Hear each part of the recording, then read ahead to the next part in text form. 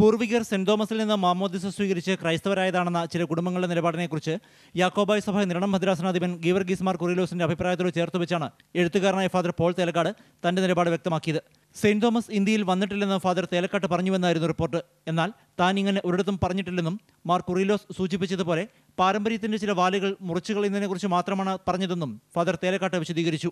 തീർച്ചയായിട്ടും ഞാൻ അങ്ങനെ പറഞ്ഞില്ല. സെന്റ് തോമസ് വന്നു എന്ന് വലിയ ശക്തമായ ഒരു വിശ്വാസ പാരമ്പര്യം കേരളത്തിലെ പ്രത്യേകിച്ചും പരമ്പരാഗതമായ ക്രൈസ്തവരുടെ ഇടയിലുണ്ട്. ആര് മാമോദിസ മുക്കി എന്നതിനേക്കാൾ ഉപരി ആരുടെ പേരിലാണ് ഞാൻ മാമോദിസ മുങ്ങപ്പെട്ടത്, അത് ക്രിസ്തുവാണ്. ഒരു ഗോത്രത്തിൻ്റെ മഹത്വത്തിൽ നമ്മൾ ആശ്രയിക്കരുത്. അത് നമ്മുടെ നാട്ടിൽ അപകടകരമാണ് എന്നൊരു കാര്യമാണ് ഞാൻ പറഞ്ഞത്. അതേസമയം സെന്റ് തോമസിന്റെ സുവിശേഷ പ്രഘോഷണത്തിൽ നിന്ന് ഉത്ഭവിച്ചതാണ് സിറോ മലബാർ സഭ എന്ന് തന്നെയാണ് ഔദ്യോഗിക നിലപാടെന്ന് ബിഷപ്പ് സെബാസ്റ്റ്യൻ വാണിയപ്പുരയ്ക്കൽ വ്യക്തമാക്കി. ചരിത്രകാരന്മാർ ഉൾപ്പെടെ ഇക്കാര്യം അംഗീകരിച്ചിട്ടുള്ളതാണ്. സെന്റ് തോമസിന്റെ ഇന്ത്യയിലേക്കുള്ള വരവ് സംബന്ധിച്ച് ചരിത്രരേഖകൾ തെളിവുകളായുണ്ടെന്നും അദ്ദേഹം വ്യക്തമാക്കി. മാതൃഭൂമി ന്യൂസ്, കൊച്ചി.